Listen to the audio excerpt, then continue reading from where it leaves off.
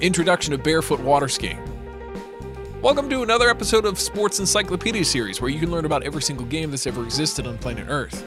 Today in our Sports Encyclopedia series, we talk about barefoot water skiing. So let's begin. Barefoot water skiing, also known as barefooting, is skiing sport. It involves participants skiing barefoot on the water without the use of water skis. The objective of barefoot water skiing is to enjoy yourself in the deep water by floating over water through a boat.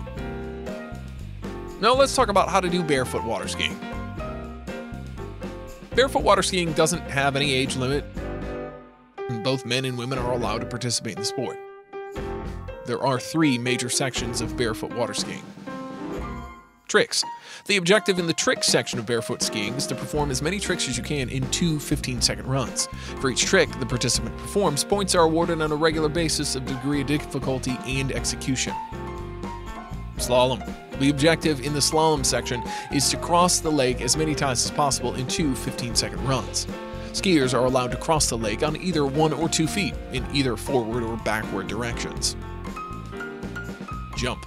The objective of the jump section is to jump using a takeoff ramp and travel as far as possible, making sure that the landing is on the feet. All the skiers get 3 jump attempts, and the furthest one wins. The skier is disqualified for not wearing safety equipment. How to win water skiing. The skier which maintains the highest score throughout all the rounds wins the game.